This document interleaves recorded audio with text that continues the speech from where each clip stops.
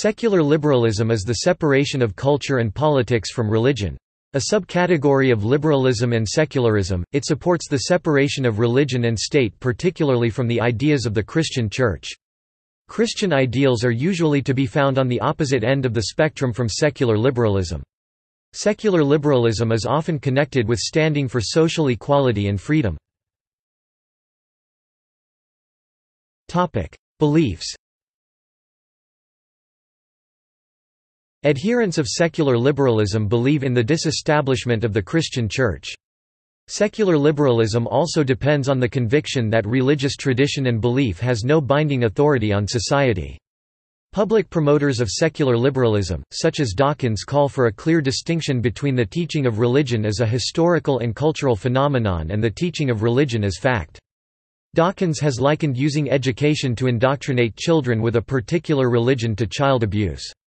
One of the central tenets of the ideology is separation of church and state. Among those who follow secular liberalism are Richard Dawkins, Christopher Hitchens, Ayaan Hirsi Ali and Sam Harris. Practices that are considered to be illiberal are reformed in a state that practices secular liberalism.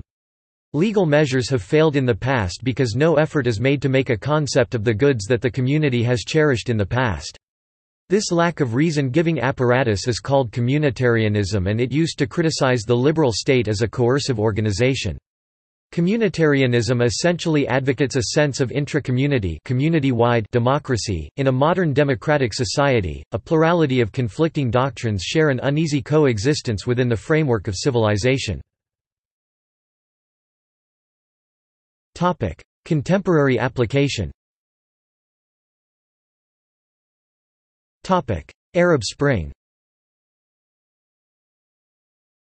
Secular liberalism is sometimes connected with the Arab Spring protests.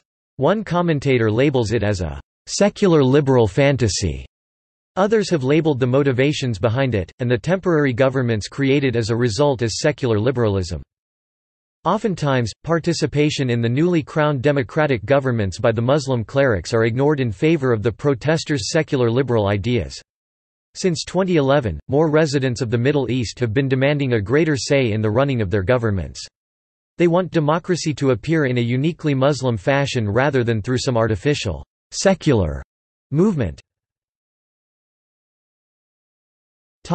France. The French ban on face covering has been attributed by some to be a result of secular liberalism. The ban by the French Senate on September 14, 2010 outlawed coverings, including religious ones such as the burqa. Some French Muslims have found secular liberalism to be an ideology where prejudice against a minority group is used to win votes. According to the Hizb ut Tahrir group, based out of the United Kingdom, women are secluded from society and made outcasts in society for trying to be modest.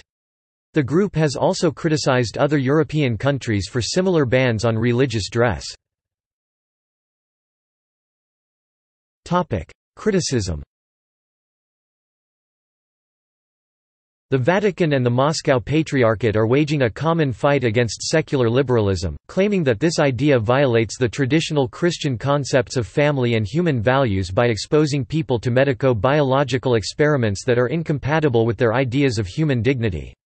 The primate of the Russian Orthodox Church expressed concern over trends in some Protestant communities towards liberalizing theology and Christian morals. He claims them to be products of secular liberalism.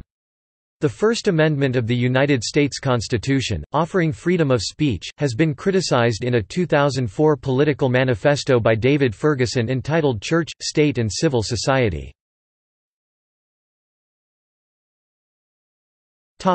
See also: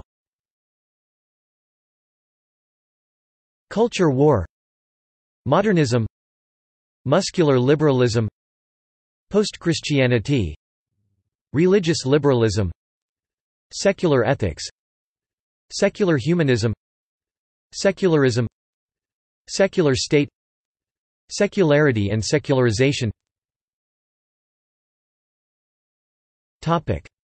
References. External links.